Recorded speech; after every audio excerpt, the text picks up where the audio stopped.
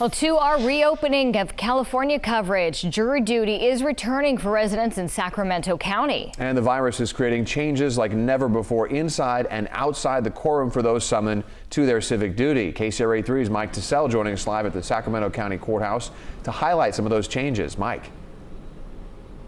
Yeah, and one thing that's going to remain normal from before the pandemic to after is the jury parking lot. You're going to come here and park in that normal spot. But then after that, pretty much everything changes, and we're getting a look inside at what those changes could look like during a time of social distancing. Take a look.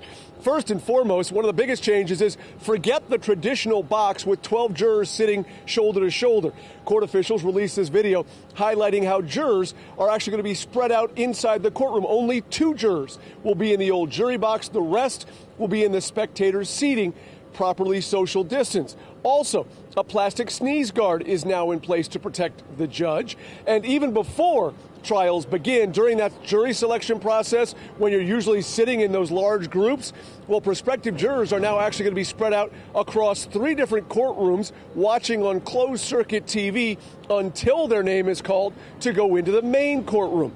And take another step back, even before you're allowed in the building, you're going to have to undergo a temperature check. Court officials staggering check-in times for those reporting for jury duty in order to limit the numbers arriving at any given time. And again, back out here live, while the jury parking again remains the one constant in all this, just as proof that everything about the jury duty process is changing, court officials say even the restrooms and the elevator are being social distanced. So basically, no aspect of jury duty is going to look the same if you report during this pandemic, except for maybe where you park.